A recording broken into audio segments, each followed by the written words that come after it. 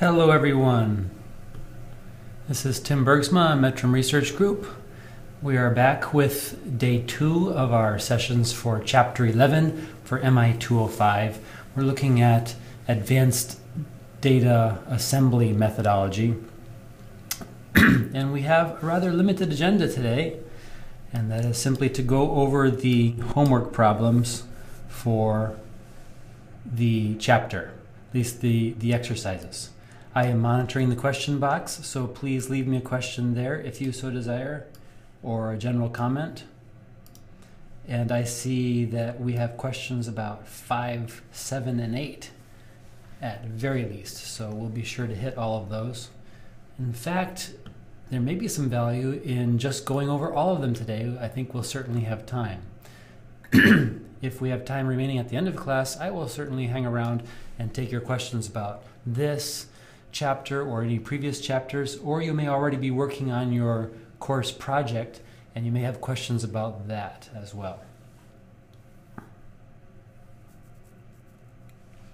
Any problems with audio or visual? You should see my screen at this point and you should be able to hear me clearly. I am monitoring my microphone and make sure I have, I don't think I have an option there in choice of microphones. I think they're set correctly at this point, so we should be okay. Okay, I see confirmation on audio video, and I do have a confirmation that at least someone is interested in going over all the exercises. And since they do build on each other, I think that that might be the best strategy for this particular chapter. Let's go over all of the exercises. So I'll just put these on screen again here so we can see exactly what we're dealing with.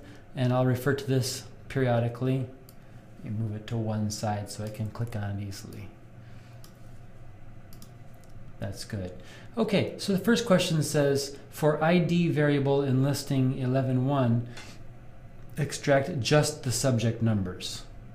You recall that in the chapter material we extracted the protocol identifiers. Now we're looking for subject numbers. We can do that. So I have a line of code here that, you know what, I'll clear my R session here real quick, just so we know where we started.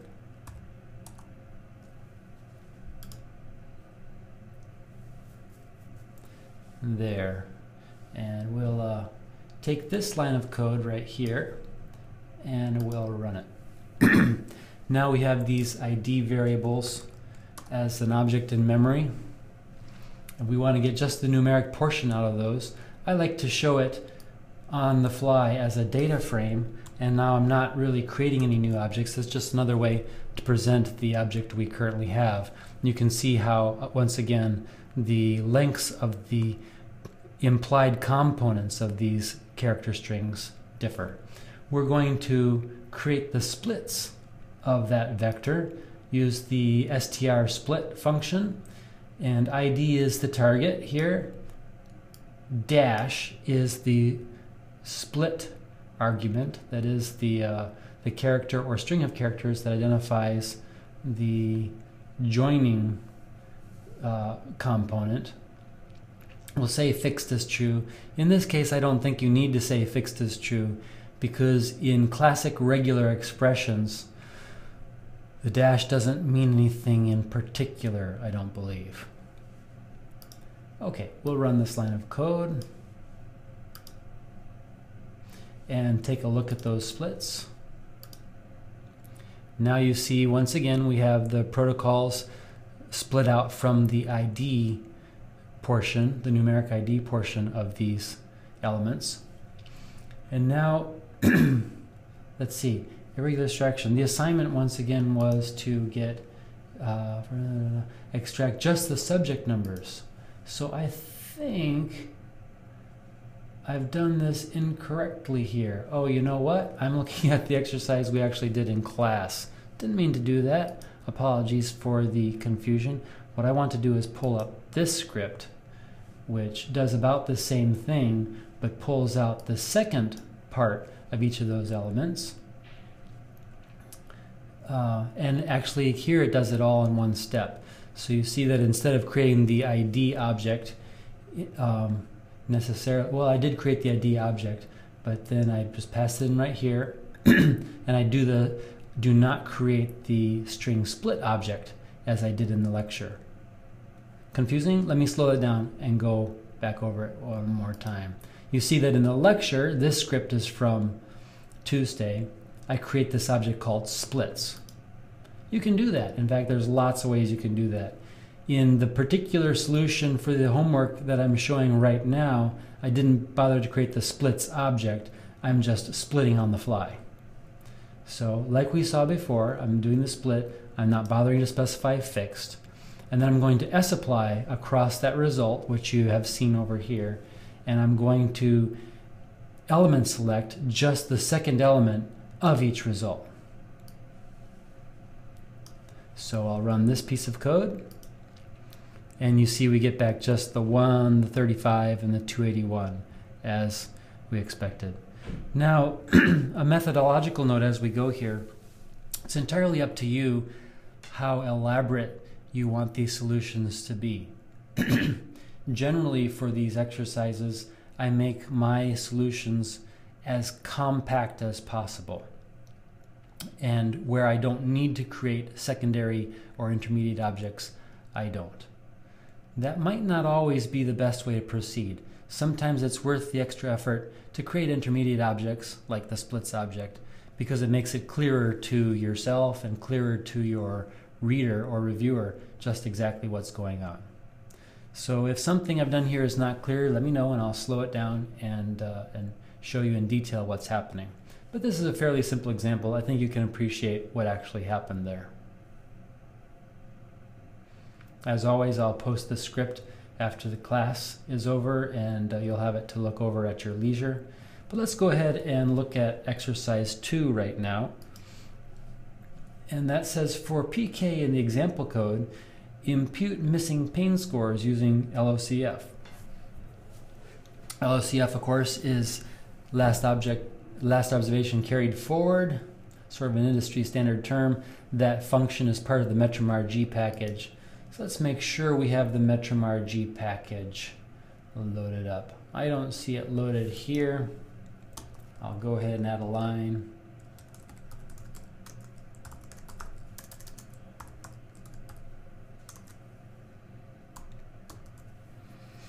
And now we have it loaded. And we're going to set seed to 0. In case you missed that, let me just show you why. Down here in the PK data frame, I make a call to rnorm, which is a randomization function. It does random draws from the normal distribution. And I want my data that I construct here to look exactly like it looked in the book. Now, it doesn't have to, per se, but in this case, it's a convenience if they do match, in case you're checking one against the other. So to achieve that result, I set my seed both in the book and right here in the exercises, so that when randomization functions start to be called, they all start from the same place and give a constant result. Very often for simulation in a live environment, you want to avoid setting the seed because you often don't want to get the same result every time. You want to get truly random results and not artificially create constancy.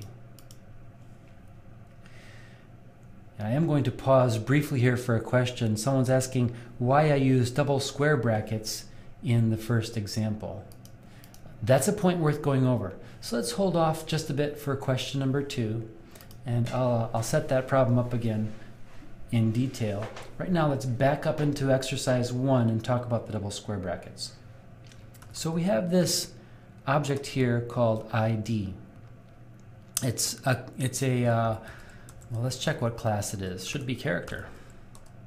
Yes, it is a vector of class character. And you can do great things with vectors or anything that is list-like. One thing you can do is select particular elements of a vector, and that is the double square bracket. Double square brackets are element selectors. So we could just pull out that second element like this. And we get the middle element as you would have expected. You can also do this. You can select ranges of elements using single square brackets. This is the subset operator. For example, you could select elements 1 through 2, and you get just the first 2 elements. If you tried to select a range of elements with the element selector, you would get an error. You can't do that. The double square brackets let you select exactly 1 element. The single square brackets let you select 1 element or any number of elements as long as those indices are valid. So we could go back up to the subset operator, the single square brackets. We could have selected just number 2. That's fine. But these are fundamentally different operations. In this particular case, the choice of double square brackets and single square brackets doesn't make a difference. You get the same result back because we are dealing with a vector as the target, and we were only selecting 1 element anyway. So whether you think about it as selecting 1 element or subsetting the whole vector down to 1 element, the result is the same. Watch out though, because if you're dealing with a list, it makes a big difference whether you select a single element out of that list or whether you subset the list down to 1 element. I wonder if we can show that with a simple example. Maybe I'll risk it. I'll try Theof. Theof is a data frame.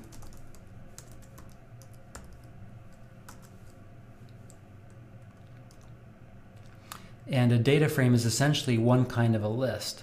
So you could do something like Theof and take just the first element of the list. That ought to give us back the subject column. It does.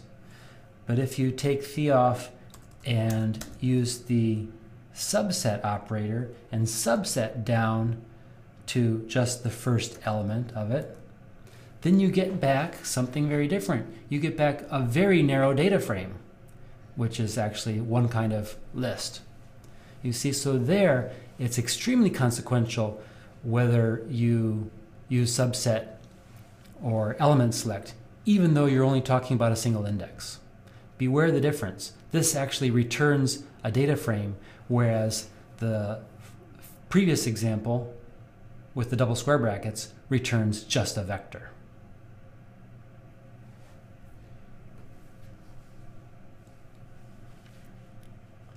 Let's look again then at question number 2. I'll watch the question box in case you need clarification for anything there.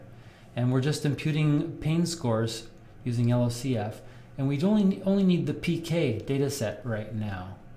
Well, I have code here that creates the dose data set as well as the PK data set. I'll just make them both in case I want them later, and I think I do. Run that block of code.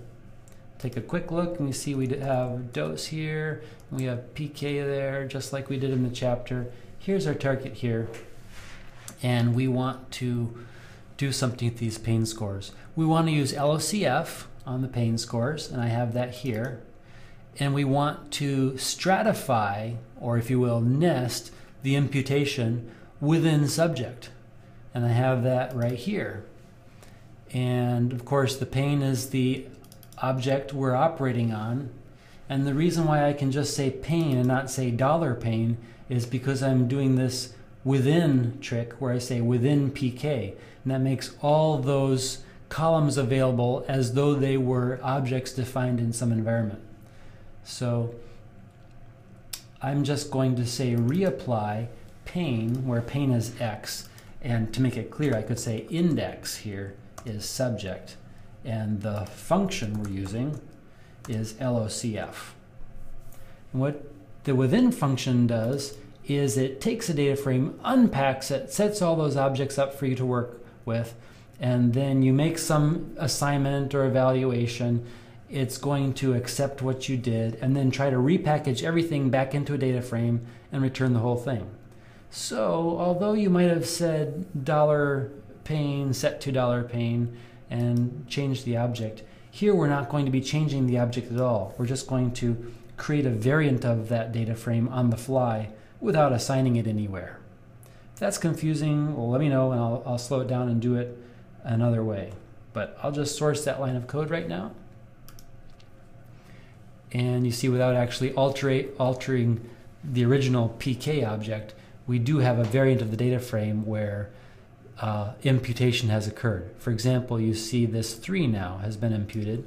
Let's make that bigger without looking at the help for right now.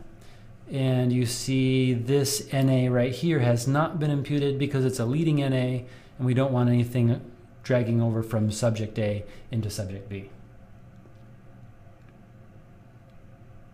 Any questions about this imputation for pain scores? Just gives you a little more practice with stratified imputations. I'll show you a neat trick here. Suppose you really have to have all of pain defined because maybe it's a covariate or something and can never be missing. You could use something where you impute forwards and then backwards, so that if you can't pick something up from a previous value, you could at least pick it up from a later value.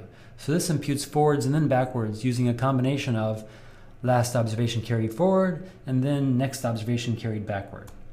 And what this guarantees is that if there's any score for pain at all, then there will be no NAs in the result. And of course that's happening within subject here because we're using reapply while we index by subject. Okay, well, since I'm going to save this script and put it on the website, I better leave it the way it was assigned so you can refer to it later and get an equivalent result. Right now, we're going to go ahead and look at question number 3, or exercise number 3, which says merge dose and PK from the example code, dynamically creating a type variable that is either dose or PK, respectively. I think we did something with EVID in the chapter material. Now we're going to create a type variable where we say dose or PK. And again, just because we can, we're going to create an object on the fly without actually assigning it anywhere. You could easily do this as well and get a completely valid result if you want to make these objects one at a time and then compose some third object which you name and display. That's fine. But I know that I have this data frame which is ready to go, and I know that I have this data frame which is also ready to go. And I'm going to transform those. Maybe I'll even put that all in one line for visual clarity. I'm going to transform those on the fly. So if I say transform dose, and I'm going to create a type variable, type equals dose, I can run that piece of code and see what the sub result is. See, my type variable is there. I'm going to merge that with PK, doing about the same thing but with a slightly different type value. You can see that partial result as well. When you merge them together, saying all is true, you're going to get every record back. And the result is thus. Now, in an actual production setting, you might want to sort these differently, although I kind of like how these are sorted by subject, time, and type. So that works well for me. And you see that really the idea of pain doesn't pertain in the dosing records. So that's why you have these structural NAs there. It's also worth a reminder that this type thing could be a function of some other variable that's already present in the dosing data frame. We don't have anything that complicated as an exercise right now. It's just good to be aware that you could do some complex variable creation on the fly.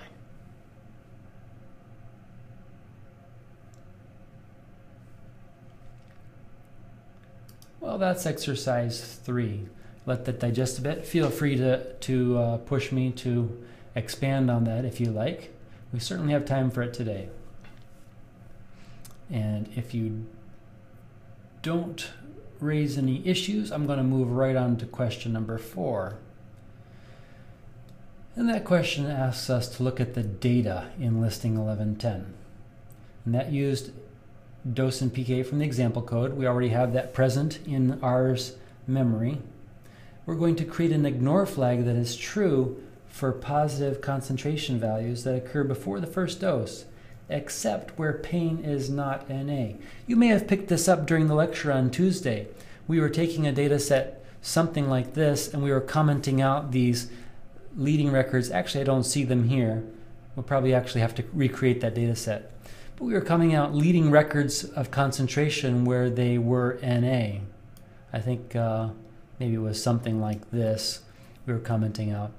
But that was also hiding a valid pain score. Now, pain being PD value, there might have been a baseline value of PD not directly related to dosing, and you may have wanted to include that in your data set, either for modeling purposes directly or for a covariate or something like that. So that might be suboptimal to be commenting out absolutely everything. So we'll look at some variants of how you might deal with that. In this case, we're going to say, wait a second, missing something here. For number 4, data from 1110, ignore flag, except where pain is not NA. Okay. Oh, yeah, I think this is fine. We're going to recreate that data set. This is exactly what we had in section 1110. Let's look at data now. There you go. And the in-chapter exercise had us commenting out this record and losing that pain score. Now we're saying, no, no, no, whatever we do, let's please don't lose the pain score. So we're going to go within the data, and we're going to create this ignore flag within the data. And first we're going to make sure we're only dealing with concentrations that are specified. Because when you start to do logical vectors like true falses, where something is actually missing, and that can't be evaluated, you get NAs, and then the NAs propagate to the rest of your results. That's generally not what you want. So we're protecting our evaluation of concentration by starting with a look at who is NA and who is not. So only where concentration is not NA, we're also testing that it's greater than 0. We don't really care about the zeros right now. They don't bother anybody. Concentration should be 0 if there has been no dosing yet. The way we know there's been no dosing is because we are before some arbitrary criterion. In this case, before the first record where EVID equals 1. Now, if it suited your purposes, you could test whether you were before the second record or the third record or even the last record where EVID was 1. Right now, we just want to go with the default before the first record where EVID equals 1.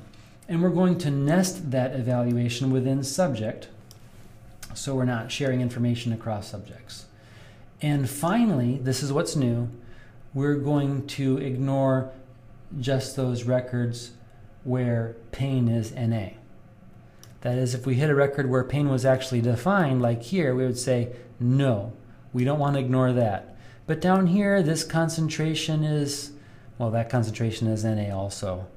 So you might, I'm struggling to find an example here. I wonder if there is one where you have a defined concentration. Ah, well, no, that's on a dosing record, isn't it? Let's just run the thing and take a look.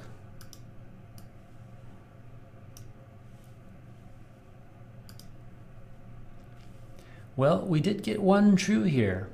Here's a particular record where you have a pre-dose concentration value that you might have wanted to ignore, and now we actually get to ignore it because we're not losing any pain information either.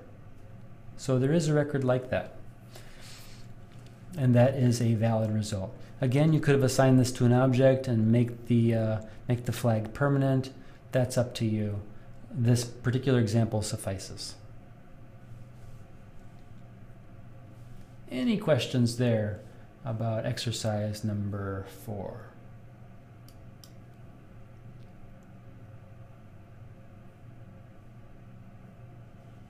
We move ahead then with exercise number 5. For that same piece of data in listing 1110, create an ignore flag for doses that occur after the last sample. See, we really just flipped the question around. Instead of ignoring samples before the first dose, we're ignoring doses after the last sample. This is something you might want to do sometimes. If you are modeling dose response in non-mem say, well, once you're done collecting PK observations, extra doses aren't going to influence the model parameters at all. So you might want to just ignore them, drop them out of your data set, whatever.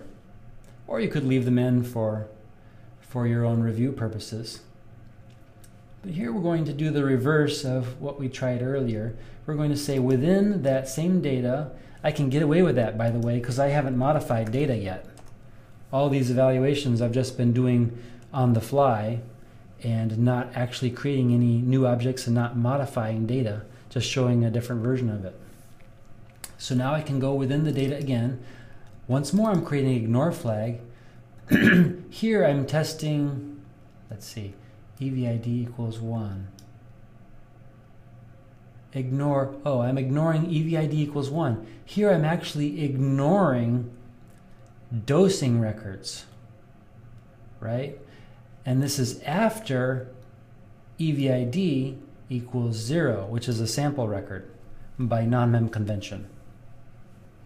Again, the call to after is stratified within subject. And I want to ignore after not the first sample. I want to look after the last sample. So I use -1 to count samples from the back of the vector. Or in this case, it's just the partial vector that applies for any particular subject. So I say n equals -1 that starts counting from the back. That gives me the last effect. So I'm looking for records that are after the last sample record within subject. Now that's a lot, and this is about as compact as you can put that, so it might be confusing to see that all in such a short space. Feel free to break it out if it helps you make sense out of it. But you can look above and see that we used to be calculating our vertical criterion using the doses. Now we're looking at the samples and actually ignoring doses, which is a little bit of a reversal. Let's run that and see how it shows up on screen. And you see that, in fact, there is a case right here in subject B. Subject B had what for a whole record? Starting here, we had a sample, then a first dose, and then a sample, and then a last dose, and then no more further sampling. So we're just going to ignore that last dose because it really doesn't impact our PK modeling at all. Any questions about that?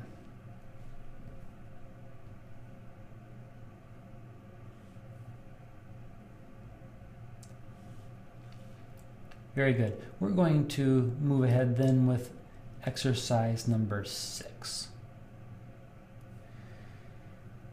Exercise number 6 asks us to convert the data in listing 1115 so that subject is a column level distinction and sit-stand, systolic, diastolic are row level distinctions.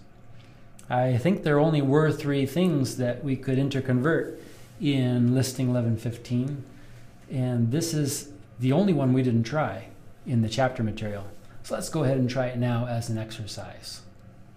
Just for review, the data we're working with here is a data frame I'll call A. And this time I'm actually going to show you A. Just to refresh your memory, how it looks. Again, you could have done this all on the fly by putting the whole data frame specification right here. That really would get ugly and truly obscure our purposes here. So it makes sense to create the intermediate object, and we're going to go ahead and melt that object. Before I show you the complete result, let's just do the melting portion. You know how melt and cast often work together. Don't have to. You could certainly melt a data frame and do nothing else with it, except perhaps plot it or something. But we're going to melt it first, and since the melt is so easy, we embed that melt call right in the call to cast. You see that the melt takes all the observation values, all the numeric stuff here, and stacks it into a single vector. We have sit-stand classifiers, we have systolic, diastolic classifiers, and we have subject classifiers. And it looks like these all occur as a group, as Systolic is going all systolics, then all diastolics. They're varying slowest. These are varying, subject is varying next slowest, and position is varying fastest as these columns go. Now our challenge, once again, was to convert this so that subject is column level distinction. I don't know why you'd want to do this, but the question is asking us to have one column for each subject. Then everything else is going to be a flag, if you will. Well, we can do that. Let's say position is going to be a row level distinction. Variable is going to be a row level distinction. We'll add those together for row levels. Then we throw in our tilde and specify our only column level distinction. Of course, you don't need to say anything about value. That's implied. CAST has to work with the values, and if it can't find a value column, it'll complain, it'll guess, or it'll ask you. I think in later versions of CAST, you can even specify some other column to hold your values. But right now, we'll just show the whole transformation on the fly and make sure we understand the result. So, as before, when the melt occurred, the reshape package took a guess about what you wanted to use as ID variables. It's using subject and position. That was a good guess, and we liked it before. Now we're doing the cast as well. You see position is still a column, variable is still a column, but now the subject column has been unstacked to make two new columns using those subject values. And here you see the original 8 values rearranged with columns for subject. Perfect. Any questions about melt or cast? Very powerful in combination, a good skill to learn. And if we're lucky, we'll have some more examples later in these exercises. Yes, I see we do, coming up in exercise 7. I see a question in my chat box. How did you know to define SBP and DBP as variable? Yes, good question. And here it might be useful to just do the melt as an independent step.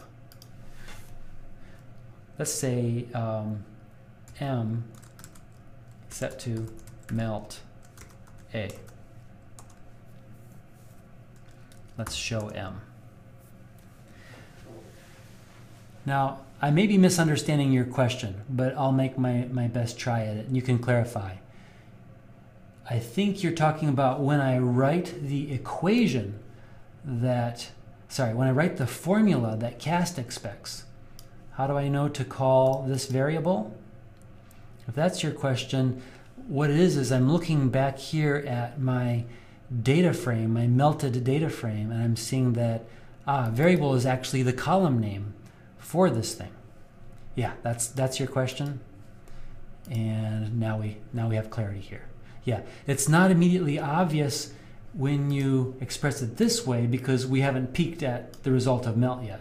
But if you do stop and look at melt, I kind of knew in advance that melt will always create a variable column unless I tell it to do something else. And I know I'm belaboring this, but it's worth a quick peek now at the help for melt. And let's see for melt data frame, we'll check on that. Here's where it actually happens. In recent versions of the reshape package, this is where it gets specified that when melt has to create a column, it's going to call it variable. However, if you'd like it to be something else, like pressure type, for blood pressure, systolic, diastolic, you could give an informative name for that column by specifying this argument to melt. That's a nice trick, and it's often very useful to make highly informative molten objects if you're writing a lot of code and don't want to stop and have to do all these column renames on the fly. In between various steps. Please take a look at the help if you get into a situation where that would be useful. I think I expanded that the wrong way. We're back into our regular data frame. And we're looking for exercise number 7. We're looking at the data in listing 1110 again, combining concentration and pain into a single column. Hey, we have an easy way to do that. That would be a melt. Then we're going to sort that result on subject, time, and EVID. This is like a classic data assembly project now. And then we're going to create an ignore flag for concentration values that occur before the first dose. See what's going on here? Earlier exercises, we were forced to choose between either accidentally commenting out some good pain values or letting some bad concentration values sit there just so that we didn't lose good pain values. Now this particular exercise gets around that. It says, hey, let's take all those pain and concentration values and make them all separate rows. Then we can, with great precision, comment out just the observations that we're worried about and leave all the other ones untouched. So there's a method to the madness here, and I'll show you the methodological approach for the code itself right here. We're going to actually melt that data, remind us what it is, and this time we're going to create a new object. We'll call it molten. The measure variables are going to be concentration and pain. Here I'm actually specifying what the measure variables are. I'm not going to let melt guess, because melt is going to look at anything numeric and treat that as an observation. And here all my flags are numeric just by accident, and that would be wrong. I only want to stack the concentration and the pain here. So we'll run that and take a quick look at molten. And you see we have now a new flag. By default it's called variable. We could have called it type or domain or something like that. And now all these observations are stacked, and we can comment out just the concentration ones that bother us without losing any pain scores. Now the assignment again said create an ignore flag for concentration values only that occur before the first dose. We're just going to leave all the pain scores the way they are. We're going to go back what we used to do with the concentrations. We're going to say within molten, down here, ignore. Here we're not actually doing some action, we're just creating an object called ignore that becomes a column in our data set. And the criterion for that ignore is variable equals concentration. The secondary criterion is that those variables must be before the first dose record, or before those places where EVID equals 1. And as usual, we're nesting within the subject. Let's make sure that corresponds to our assignment. Yeah, in the assignment, it doesn't care at all whether they're NA. It's just going to get rid of all of them. We're not testing for NA or 0 or whatever. All we know is that they are concentration records and that they are before the first subject. So we'll go ahead and do that. We know, of course, that variable is always defined. There are no NAs. So we don't have to worry about protecting that evaluation with a call to is NA. We can just go ahead and test directly whether they're concentration. Let's run that code snippet. We see the result. We have our ignore flag over here. So you can see right here we've got an ignore flag for this concentration. We see indeed it is EVID 0. It's before the first dose. Now I was thinking to myself, how do we know we're only ignoring concentration values and not accidentally ignoring dosing values? Well, a dose value could never be before itself. So the first dose value is fine, and all subsequent dose and concentration values are fine. So we know we're only ignoring non-dose values here. And those would be our concentrations or possibly our pain scores. And you see that the ones that are ignored are always of type concentration. There's one, and that may be it for the rest of the data frame. So this result looks pretty good. If you have a question about it, I'd be happy to entertain it. at this point, or we can come back to it if you want to think about it for a few minutes.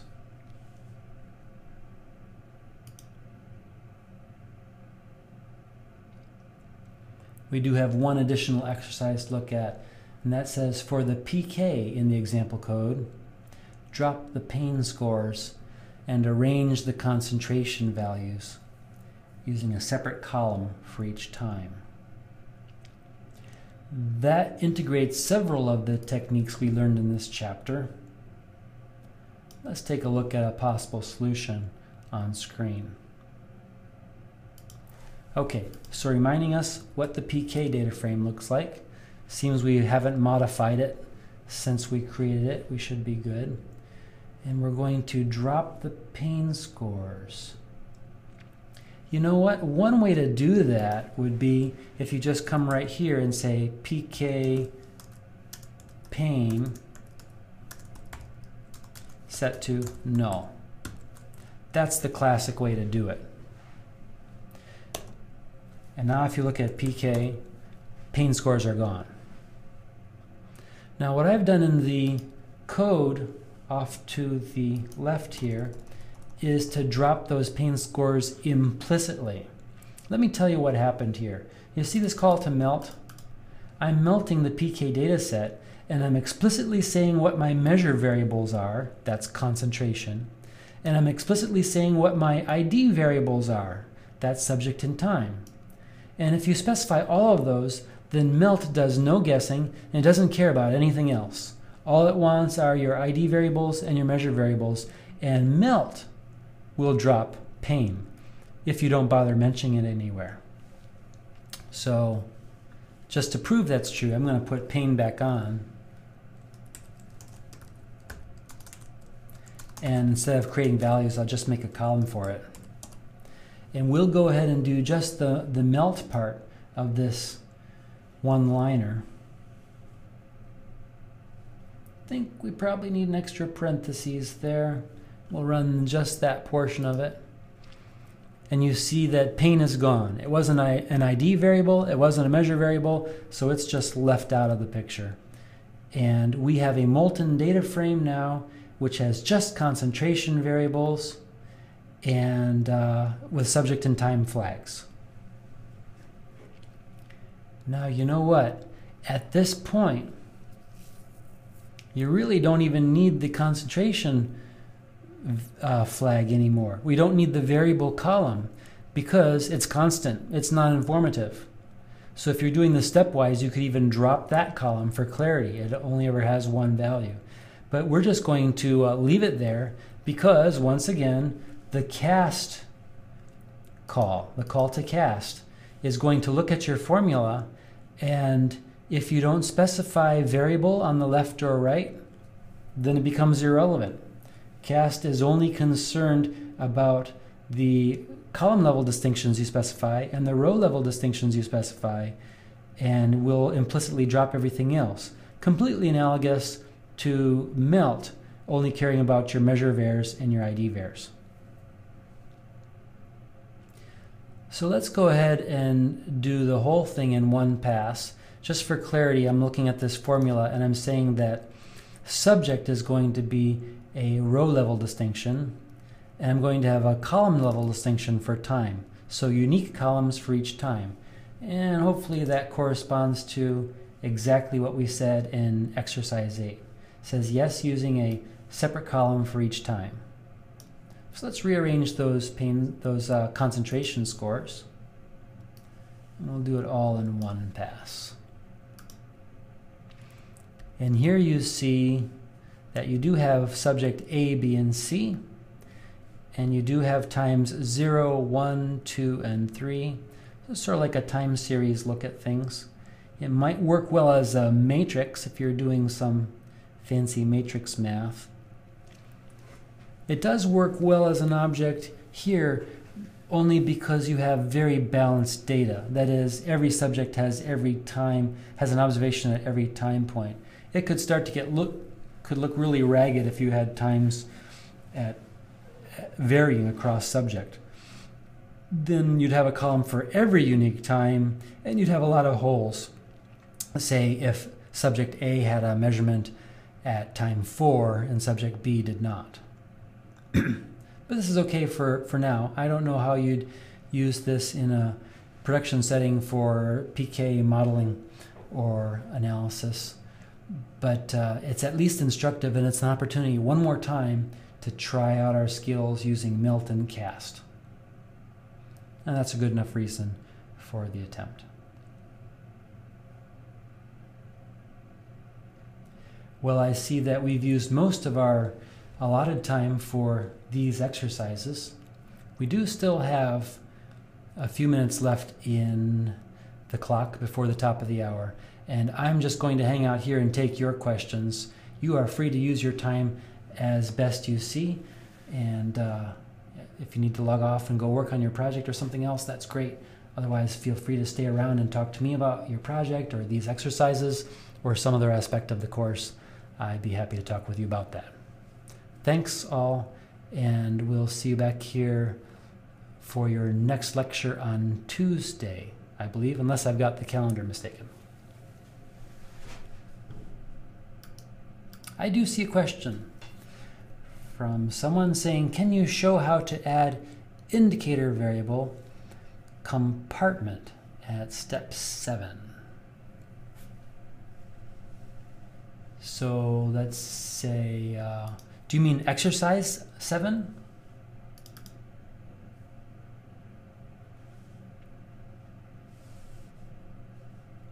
Okay, so let's repeat exercise 7 and add an indicator variable like compartment. Okay, let's see.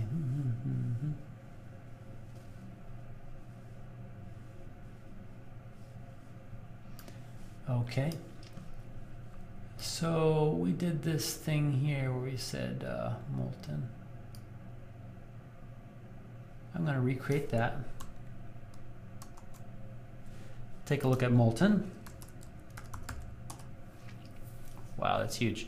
Okay, variable conc pane.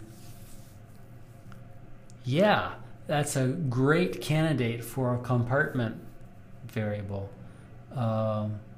The pane compartment or the concentration compartment. So what I would do, this is an excellent question, by the way. Thanks for asking it. We're going to say, here we had this call to within, we do molten. You know where we're going to do it? It's the magic is all in the melt step right here. So instead of doing this melt data with measure var only, we're going to say comma variable name equals compartment. I think that's it. Let's say head molten.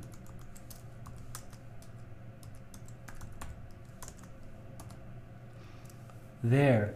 Now you've got your compartment identifier ready to go. The only problem here is that compartment is still character.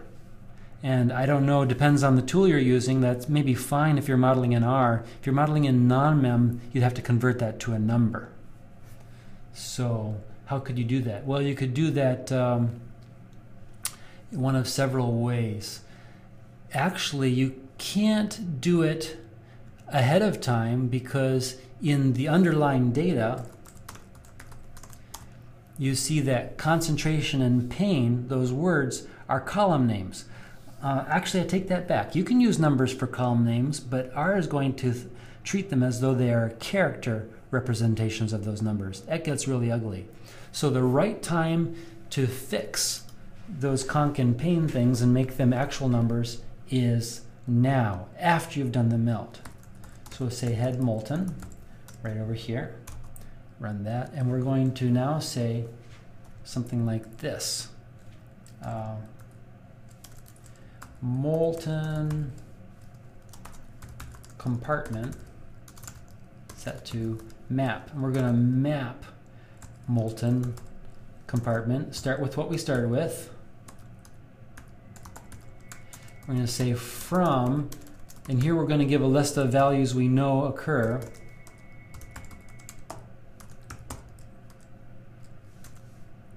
And now we're going to give a list of values in the corresponding order that we want to use. And here you could use anything. I'll just say compartments 1 and 2 as a default. And we've simply mapped from these values to those values, just doing a one-for-one replacement. And say head of molten again. And you see now that wherever we had concentrations, we have 1s. And we could look at all of molten and see that we've mapped the pain compartment as well to numeric 2. And the class of this vector now is going to be the class of the 2 argument. And these are real numbers, not just character representations of numbers. So that works very well in R or also for non-mem.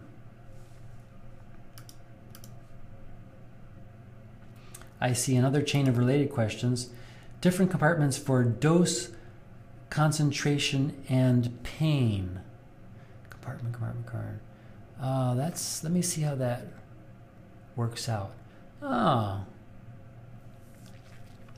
that's a very good point, because here I have compartment. Let's see, why do I do this? That's more complex. We did get the compartments mostly right for concentration and pain, but you have a very good point.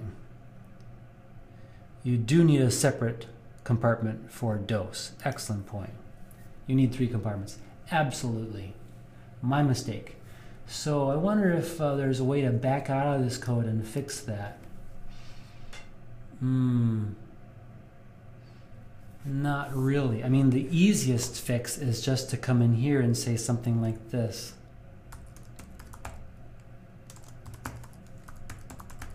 And of course, maybe these numbers are not ideal. You might want dose to be compartment 1, but you'll know how to fix that. Let's just take molten compartment and look everywhere that molten EVID equals 1. Those are the values we need to fix. And we could simply set them to 3.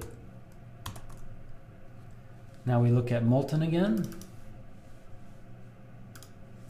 You see now we have 3 distinct compartment numbers, and everywhere we had a dose, we now have compartment 3, and no value over here.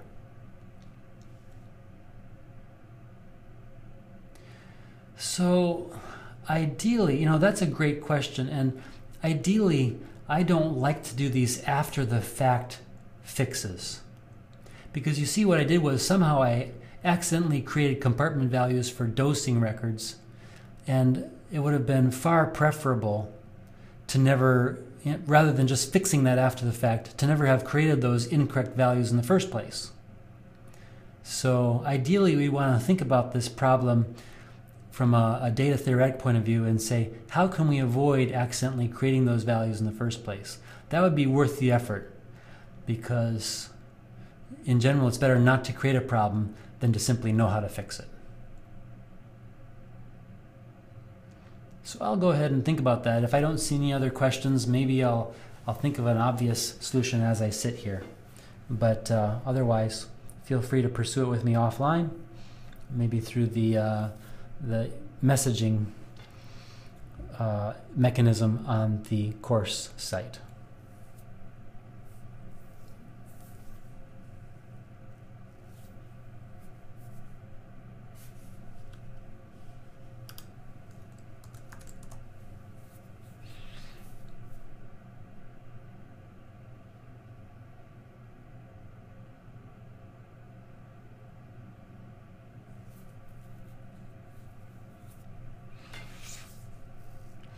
I will say this, I think the problem starts back here with data, because data is already a hybrid sort of object here. I think what we might want to do is pull the EVID 0 records out from the EVID 1 records right here, and then do our melt just on the EVID 0s. That might be the right way to pursue this.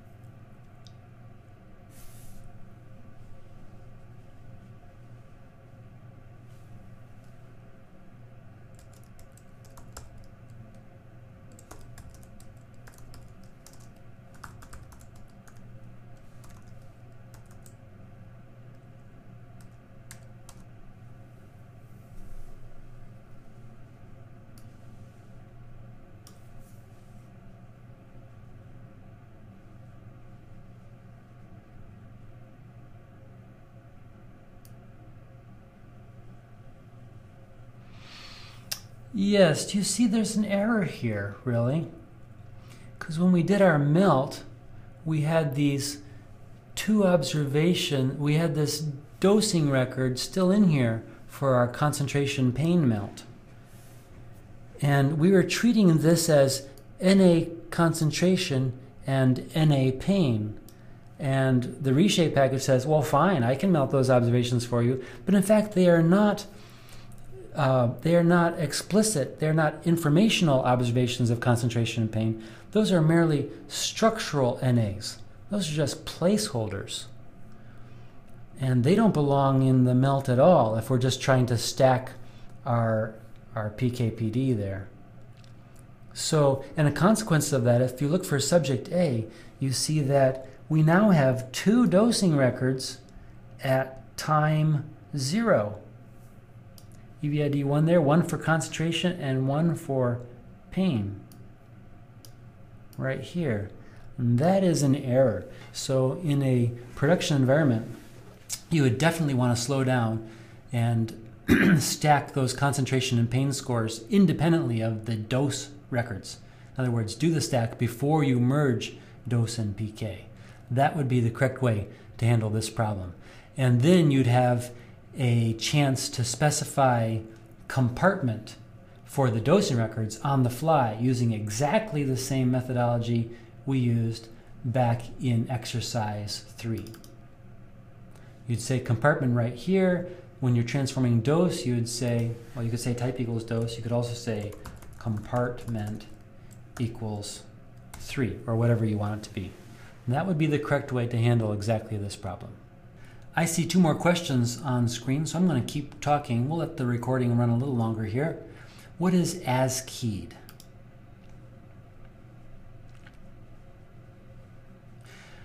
As keyed is a wonderful, powerful little tool for augmenting your data frames. So let me see if I can think of an example here. Let's say dose. Do we have something like that here? Yeah. Let me say str dose. Okay, you see right here we have a dosing data frame. And it has 3 columns, subject, time, amount. Really what this dosing data frame is trying to convey or communicate is observations of amount. And those amount observations are distinct. Even though 40 here and 40 here are the same value, there's a good reason why we have it in here twice. Because one dose was given at time 0 and one dose was given at time 2. So those are unique observations. And the way we completely distinguish them from each other is by the column subject and time. So we know we're talking about subject A and time 0 and 2. So in fact, we can completely distinguish these observations from each other only knowing subject and time. We call subject and time the key for this data frame. So the way to capture that explicitly using R is like this. You could say, let's make up something called keyed dose. We can say keyed dose is as keyed dose. We're making a keyed version of dose, and we're going to say that the key is subject, or a combination of subject and time. In other words, when we key an object, we specify the key. We tell which columns are required to completely identify or completely distinguish the various observation records from each other. Now we can say, we'll display keyed dose. That is not going to be surprising. It looks exactly like the prior version, except there are a great set of tools such as summary, which instead of giving you an exhaustive account of all the values in those columns, is simply going to check whether your keys are good. And here it tells explicitly what your key is. This says this data set is keyed on subject by time. Don't worry too much about the tilde there. It's not really a formulaic tilde. It's just a separator for these column identifiers. You see that we have no missing keys, which is very important to know if you're doing data assembly. And you see we also have no duplicate keys. If we ended up having some duplicate keys here, we should be worried, because that would be telling us that we have not adequately distinguished these observations from each other. For example, let's back up here and let's miskey this data set. We'll say just keying it on subject. And then if we say summary of that, we say, uh-oh, yeah, all your subjects are specified, so you have no missing keys, but you have 6 duplicates. Then we scratch our head and say, why do we have all those duplicates? We go back and look and find out that, oh yeah, of course. You really require time as part of your key to uniquely identify all those observations. So at that point, we could go back. You could also do something like this. Keyed dose set to, and I'm pretty sure that we reverse the record order here. Maybe it only reverses the column order if you say rev. Let's try it.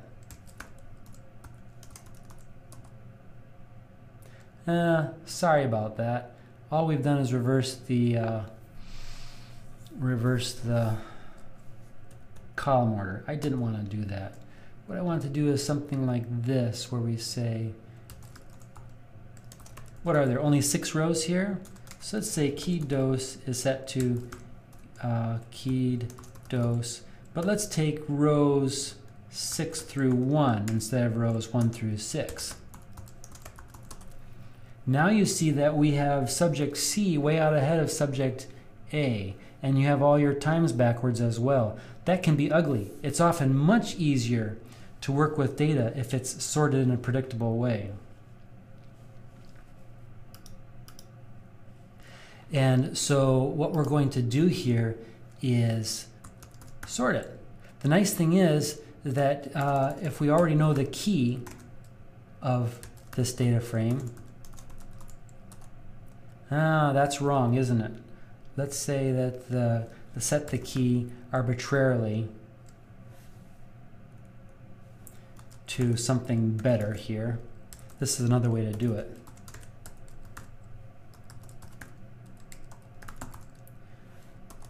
There we go. Let's do a summary of that. We say that we've got a great set of keys there, and there are no duplicates, no NAs, but notice that this particular data frame is unsorted. And the easiest way to deal with that is to say sort keyed dose, and you get the result that you might expect. You don't have to worry about saying order and then listing a whole bunch of factors. The function sort knows that for a keyed object, it should go in and look at the keys, find those columns, and then sort starting with the first one and nest the remaining underneath that.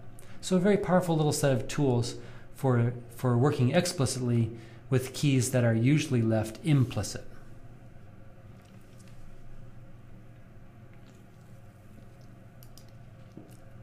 Happy to go a little over today.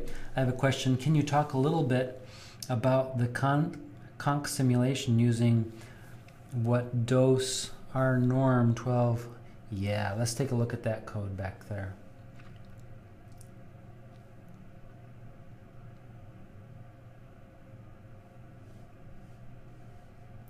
Okay, I think you're talking about, if I look at my dose data frame, I don't see any R norms in there. That's all static data. But I do see that in this PK data frame that we made up a subject and we made up some times, but we had this call to R norm in there. Okay, so let's just take a look at that on the side. If we say R norm 12, what we're going to get is 12 draws from the normal distribution where mean is 0 and standard deviation is 1. So we know we needed 12 values because we had 12 records in this data set. That's why I say R norm 12. And then what I did was I added 2 to each of those to displace my mean somewhat north of where these values are. And then signif, the call to signif, simply limits these to a couple of places of significance, 2 in this instance. So if we do the whole expression like this, we get some values that are easier to look at. And I'm warning you that if you do it several times, you get different sets of values over and over. That's why we do the set seed up here to get a result back like we had it in the book. Trying to keep up with the questions here. I see, backing up to the question about keys. Yes, the sequence of keys is very important. Bear in mind that the order that the keys occur in the data frame, that's up to you. And it's irrelevant as far as the sorting is concerned.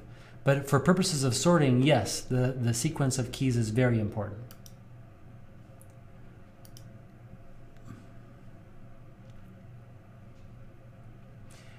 And what I meant is this, I see a comment. What I meant is the sorting priority will give to subject first and then time, since subject is in front of time. Yes, that is correct. Sorting priority is by subject first and then time. That is exactly correct. You are welcome.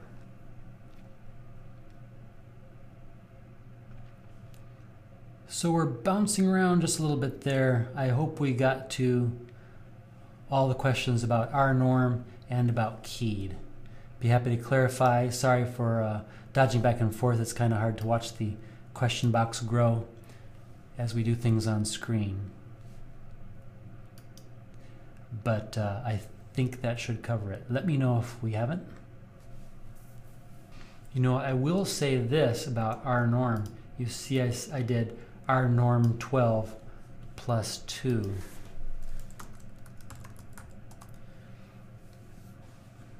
Instead of saying plus 2, I could have just said R norm 12, comma 2, and that would have given me a default mean of 2 instead of 0.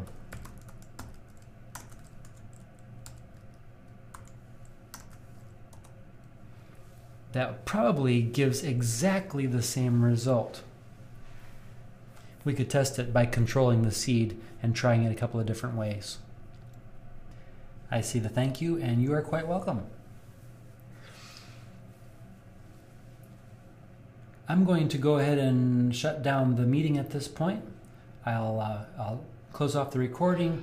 I'll fix up this script. I'll post it on our course webpage, and then you'll have both the recording and the script to look at.